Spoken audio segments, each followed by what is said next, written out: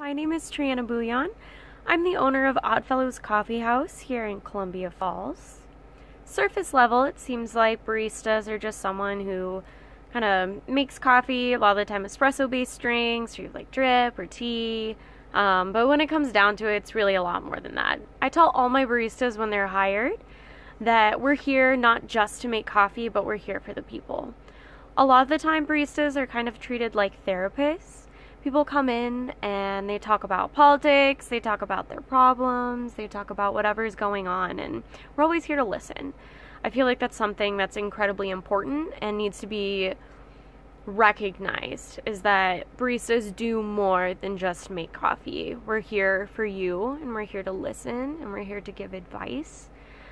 And I think that a lot of the time that's kind of overlooked. One of my favorite parts about being a local business owner is definitely the connections that I'm able to make.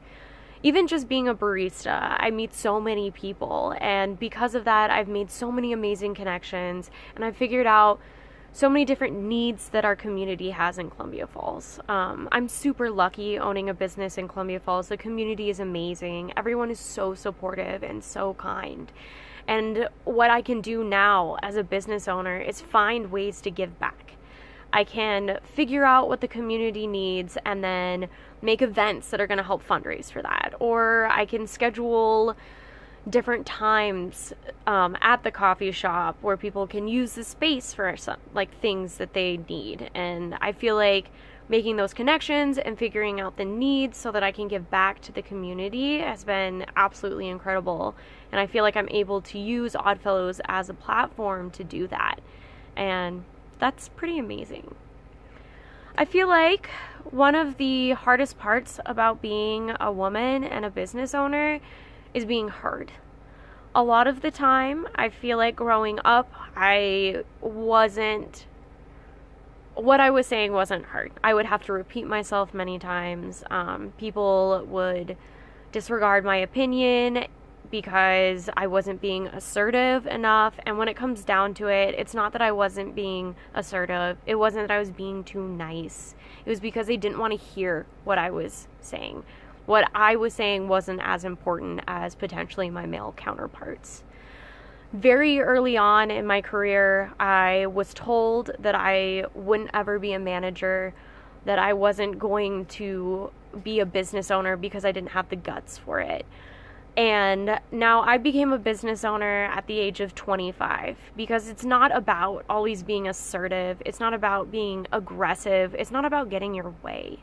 I think what it comes down to is that if you are resilient and you care about people, you care about your employees, and you show people that, they're going to support you. And I've been really lucky. I've gotten a lot of support by amazing women, by amazing people in general, that have really inspired me to press on through my hardships and continue to follow my dreams. I've gotten really lucky with that. My advice that I would have to anyone who is looking to become a business owner, especially in the service industry, is to keep pushing on. It's going to be hard. I took over ownership of Oddfellows in January of this year, so within the first 3 months of me owning a business, I got to deal with a pandemic. It was definitely really hard. It was stressful. I had to make a lot of decisions, but the thing is, you can do it. You just learn to adapt to the situation and you keep trying. As long as you keep trying and you keep pushing and you keep following your goals and your dreams, you're going to do it. Don't give up.